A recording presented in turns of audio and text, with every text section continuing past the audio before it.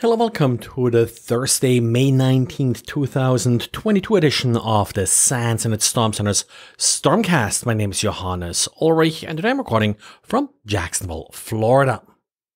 Well, let's start with VMware today. We got another critical vulnerability that VMware patched, the CVE 2022-22972. It's an authentication bypass, and it does affect VMware Workspace ONE Access, Identity Manager, vRealize Automation.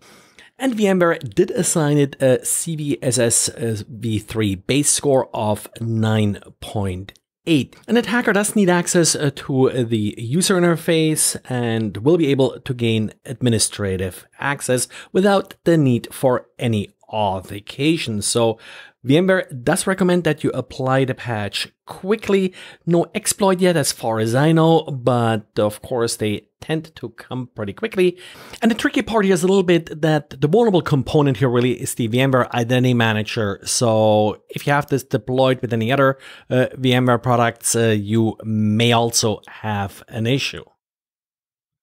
And talking about these vulnerabilities being exploited rather quickly, in April, VMware did publish security advisories that listed a number of different vulnerabilities, including a server-side template injection issue, essentially an arbitrary code execution vulnerability that could be exploited also via the web interface. Well, Barracuda is now reporting that this vulnerability is already being exploited, so definitely patch now, and applying this new patch should actually also fix this older vulnerability. So the May patch does include the April fixes.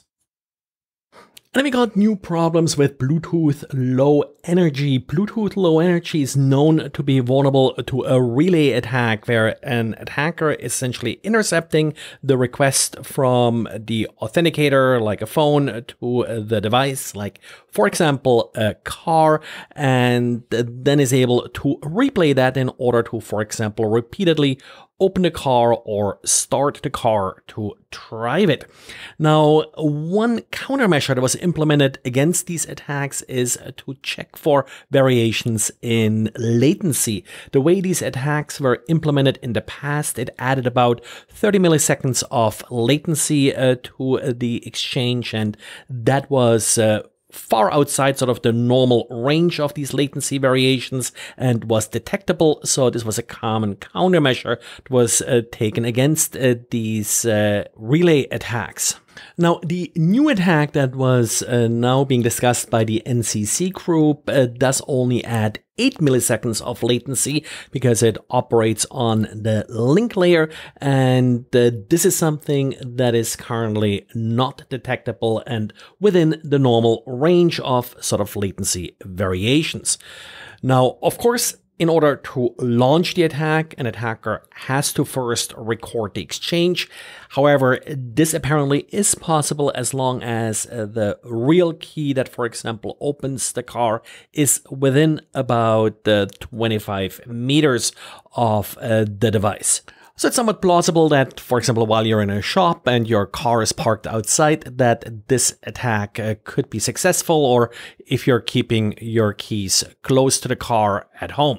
Now, the headline here of the news reports and such mentioned Tesla as the target, but this is really more a fundamental Bluetooth Low Energy issue, and just, well, Tesla Model 3 as well as Model Y are using Bluetooth Low Energy, so these cars are vulnerable.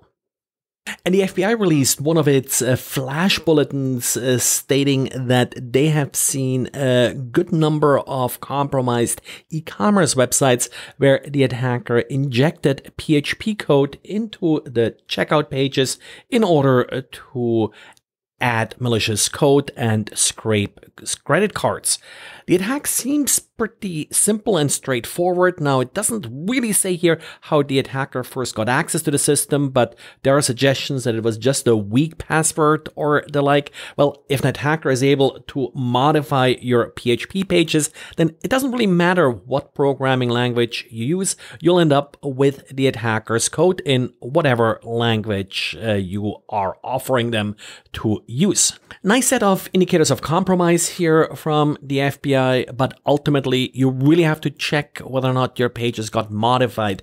These very specific file names and such are likely going to change very quickly.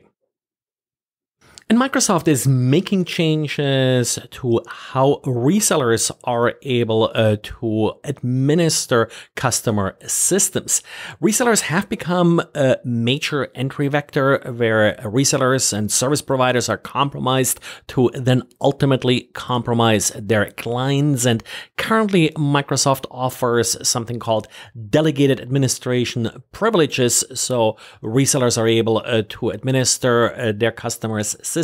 Well, this is likely going to be changed soon to granular delegated admin privilege, GDAP, in order to gain more control over what these resellers are able to do to their systems in case, for example, accounts are compromised. And one way this will also happen is by disabling unused privileges. So that way attackers won't be able to use privileges that you're likely not going to need anyway. But that, of course, needs some review, and Microsoft basically states you should probably get ready for it in Q3. Microsoft will release a tool to migrate these old accounts to the more granular ones. And at the same time, you also won't be able to create any new delegated admin privileges. Well, and this is it for today. Thanks again for listening, and talk to you again tomorrow.